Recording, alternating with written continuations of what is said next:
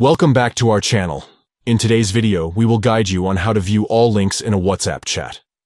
If you're looking for a specific link or want to revisit shared URLs, we've got you covered. Let's get started with the steps. Step 1. Open the WhatsApp app on your Android device. Step 2. Tap on a chat that you want to view the links in. Step 3.